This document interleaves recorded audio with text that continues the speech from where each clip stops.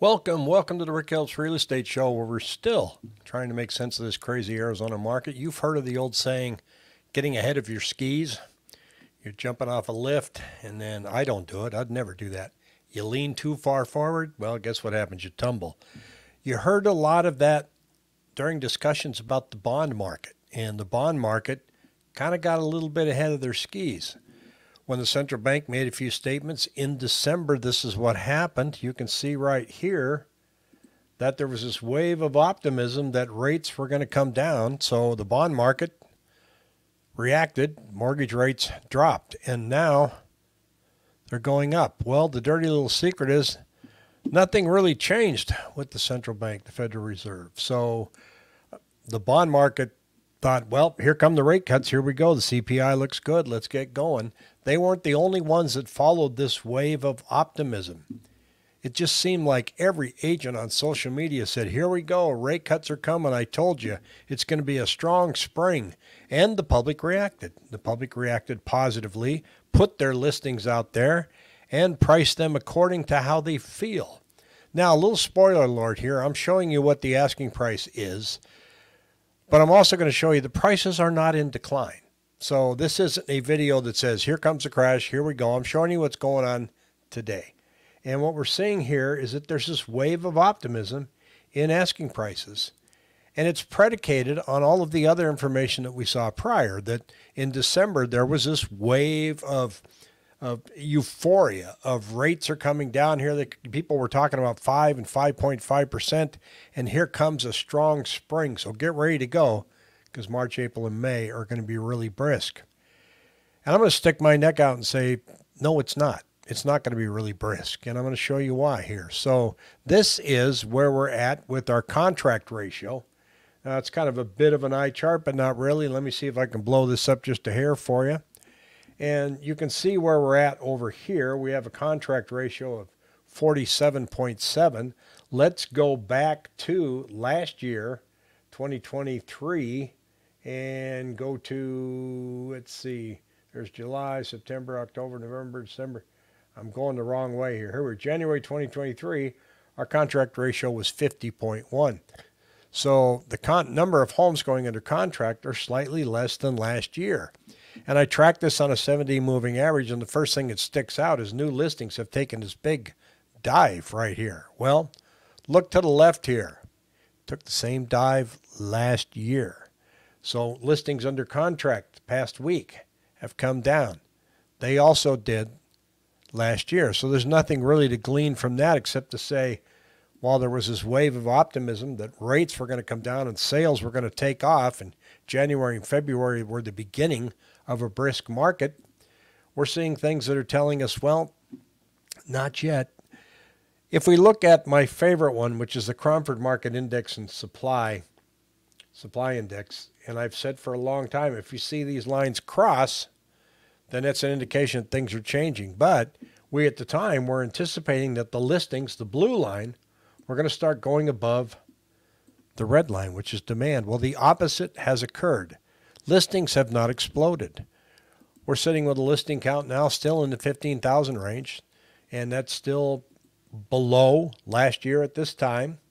And we're seeing that bidding wars are not showing up. So the wave of optimism as far as how much you can ask for your house, you can go ahead and be optimistic because homes are selling, but try not to get wildly carried away because it's not that great. In fact, I like where the market is right now. I like that we've got a decent amount of listings for the amount of volume that we have, that it's not creating chaos. There's time to look at a home. There's time to make a rational decision. Sellers were a little bit spoiled because we're used to selling it over the weekend. That's in the rearview mirror now. I don't see that popping up anytime soon. So I think it's a good market for all of us at the moment. Is it a bit unaffordable? Yeah, it's way unaffordable for many people. But imagine if rates came down and came down in the fives, where we'd be looking at today and how brisk the market would be. It would be pretty wild. I've seen some comments that have said that, well, the administration is going to do all they can to lower inflation, and they're going to make sure that the economy is doing well because there's an election coming up. Well, let's dissect that for just a moment. A little bit of opinion here. If the central bank were to lower rates, wouldn't they just be reigniting inflation? And tell me how good that would be for the current administration.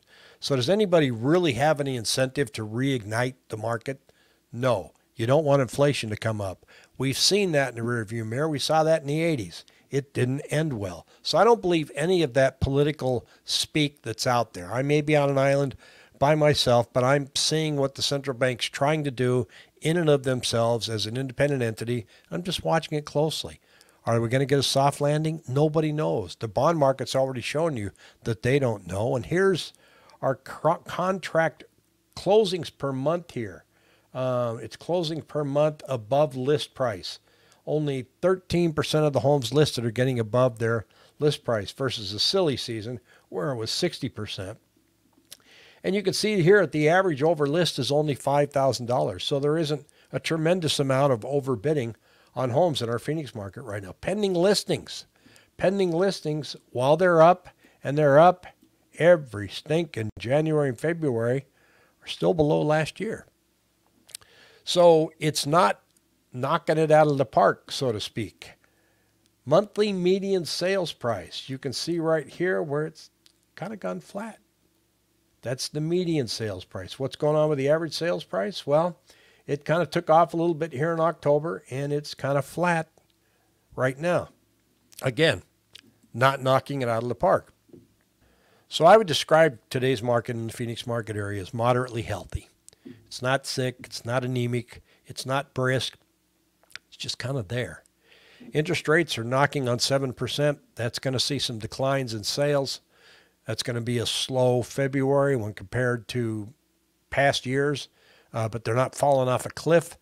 Not enough pressure now to put downward pricing pressure. If I look at my sales to list ratio, new listings, we're still about 79–80%. That doesn't put downward pricing pressure on your home. But having said that, don't get overly optimistic with asking price. There's no upward pressure that says that you can get more than what your neighbor got this year.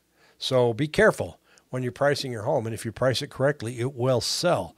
So there's a lot of stuff to watch. Now, there is another Fed meeting coming up. They're going to talk about lowering rates, but here's the kicker on that. They've already said they're probably not going to lower rates in March. But even if they did meet in March and say we're going down 1/4%, I think the bond market has kind of already baked that in, and it would go, mortgage rates probably go from 7% to 6.8. It wouldn't be a monumental move. Now the conversation is, well, we may not see anything till May. Well, there went your spring market, folks, unless something radically changes. I think the inflation data may show us a few surprises as we look ahead. I don't know. I just see some of the numbers. I see the level of spending that's out there. I see some supply side constraints coming along. I only put these out there not as a prediction, but saying there's some stuff out there that can muddy the water a little bit. Just like the employment data. Nobody expected that many jobs, and now we got them. They go, oh, no. Well, why are we happy there's too many jobs? Well, we were kind of hoping rates would go down. So it's not just a centralized world that just concentrates on real estate. There's a lot of economic moving parts out there that we need to continue to watch. If you have any questions, give me a call. I'd be happy to talk to you. I may not. If I don't pick up right away, I promise to call you back. Thanks. Have a great day.